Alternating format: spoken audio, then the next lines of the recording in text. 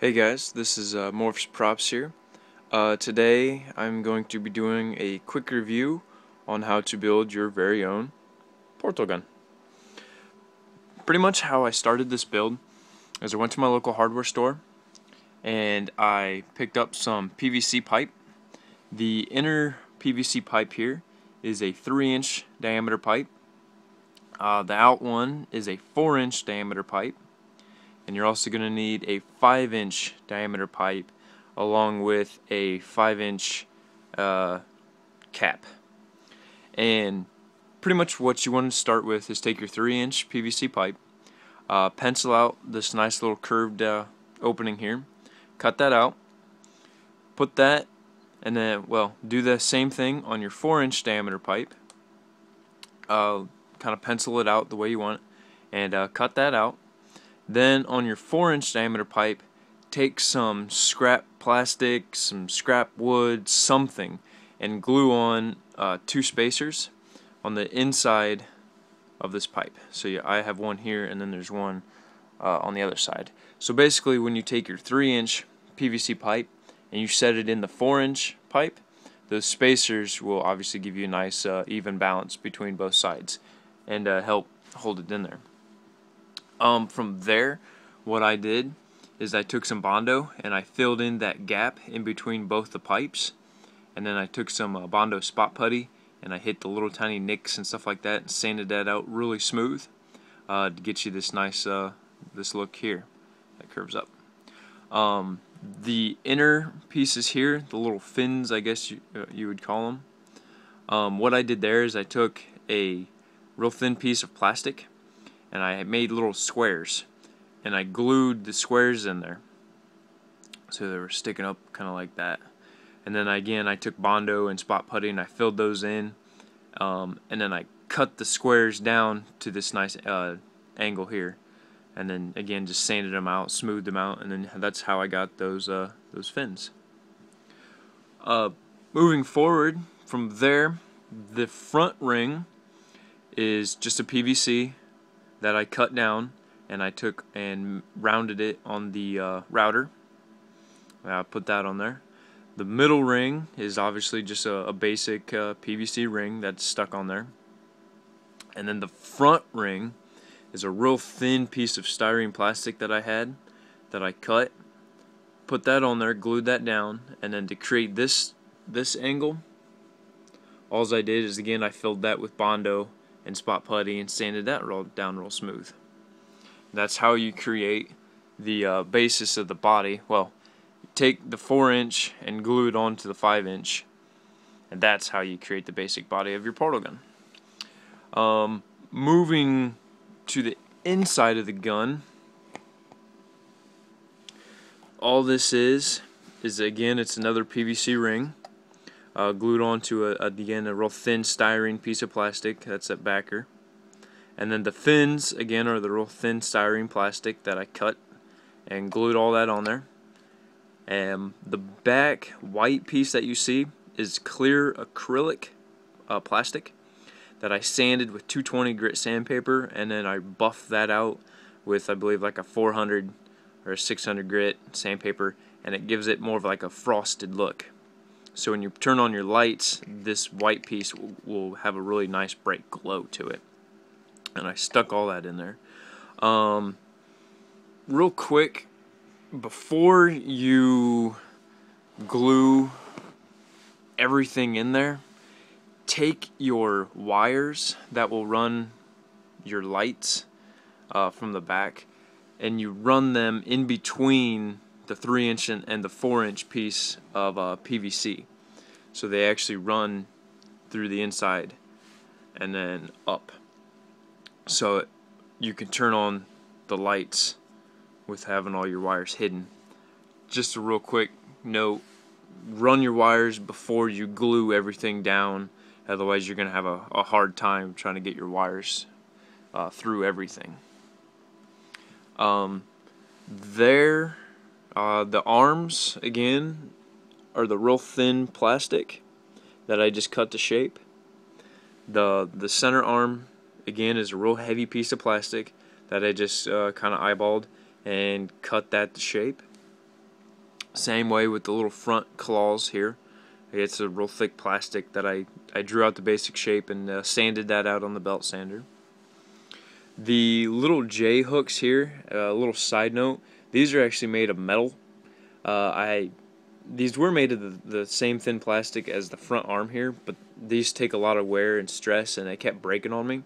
So I just remade them out of a real thin sheet metal, and now it's obviously like a lot sturdier, especially with the Potato Gladys on there. She adds quite a bit of weight, and now that the little J hooks are there, it's super sturdy. Going from there, the shells are actually just a wire frame. Take some sculpting wire and kind of bend it into the shape that you need it to be. Run some cross support wires and maybe some side cross support wires. Then I fiberglassed it, and then again I just layered Bondo and more Bondo, and then I sanded it out to the shape that I needed. Same way for the front.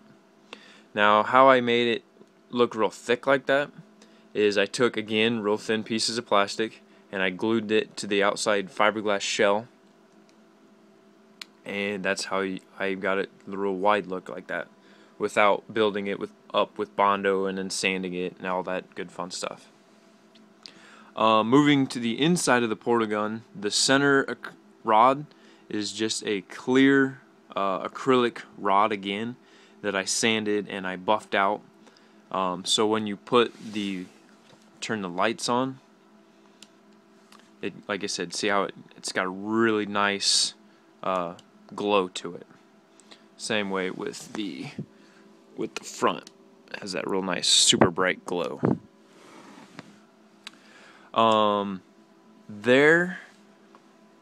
The outside piece is just a clear piece of PVC. Unfortunately, the only place I've been able to find the clear acrylic rod and the clear PVC is at a local plastics dealer. That's the only place I've been able to find it, just so you guys know.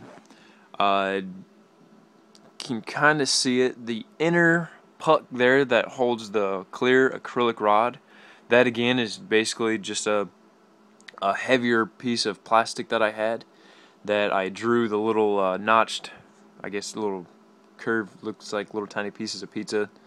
Drew those out, cut a bunch of those out, and glued those onto the thicker piece, which holds the clear piece of acrylic rod. From that, your hoses, I just went to a local automotive shop and asked to see their hoses, and I looked them over and I thought that this one was the right proportion to the portal gun, and it is, and I just had him cut me a length. The inside of the hose does have sculpting wire in it, so obviously you can bend it to the shape that you need. From there, the lights that power this portal gun are Piranha style LEDs, obviously your blue and then like the yellow. The whole wiring system, the lights, everything is hooked up in a series parallel configuration. I'm not going to go over that. If you don't know what series parallel is, just go ahead and look it up. It's pretty easy to do. I just don't want to really go that into depth about the lighting. It's just series parallel. That's all the wiring is. The Potato Gladys I will not be reviewing in this video. Please look at the other video on how to make your own GLaDOS. Now don't laugh, but the inner of the shell is really, really basic. All it is just a little wooden post with some Velcro that holds the shell down to the outer body. Now this is, like I said, this is your 5-inch piece of PVC with your 5-inch cap. This is what houses all of your battery packs, your lights, everything else that I've got jammed into this gun. Now, unfortunately for me, the speaker and the Potato Gladys were an add-on as an afterthought while I already had the portal gun built. Now, if I would have planned this out better, I would have taken the speaker and moved it inside the system. Unfortunately, I do not have the room in here because, like I said, I've got like 2 battery packs and lights and wires and everything jammed in there. So plan this out a little according if you're going to make your own Potato Gladys. Move your speaker inside and then just drill audio ports into the back of this, so obviously you can hear it.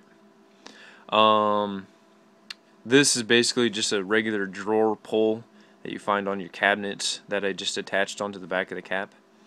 And then all your lights and controls and everything. This particular one controls your potato Gladys, on and off obviously. And then your other one controls your lights. This one is actually a three-way switch. Obviously down for blue, middle is off, and then up is your yellow. So middle off, down blue. And then like I said, if you happen to have the potato Gladys, what I did is I actually went out to a company and I added audio. They make custom sound chips.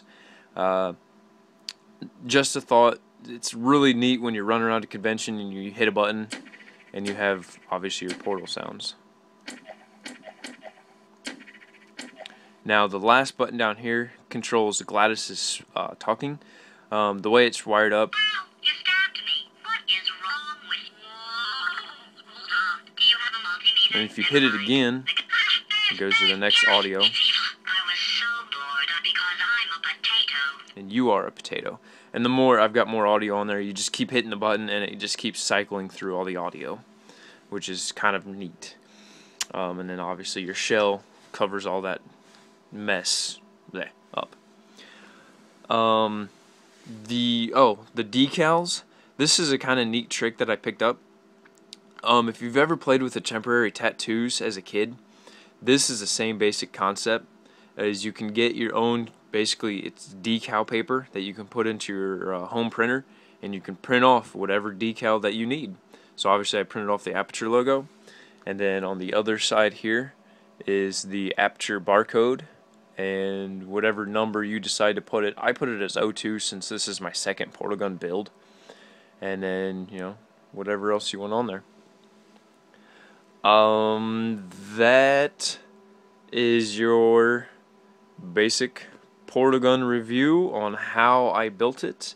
It's actually pretty easy to make. I mean, it's pretty simple, just a couple of basic tools. You don't need anything super fancy, and like I said, it's basically just a PVC pipe with a fiberglass Bondoed shell on it. The end. The hardest thing that you might have to deal with is finding the clear PVC outer and the acrylic rod, but other than that, everything else is pretty localized. Again, real quick, I'm just going to tell you, if you do build your own potato Gladys, this is actually hardwired into it. The wire runs down this arm here. I drilled a hole all the way through it to run the wiring, and then the wire runs through this pipe here, or this hose, and then you've seen how the wires go down and then into the shell here. These little bumps, again, is a real heavy plastic that I cut the basic shape out and then sanded on my belt sander to get that look. Yeah, that's pretty much it. If I missed something on this build, I apologize. Go ahead and leave me a comment below if you got any questions on it, or better yet, go to my Facebook page, Morphs Props. Shoot me a comment there, and I will help you out as the best that I can. Alright, thanks guys. Thanks for reviewing this video, and I'll see you on the next build.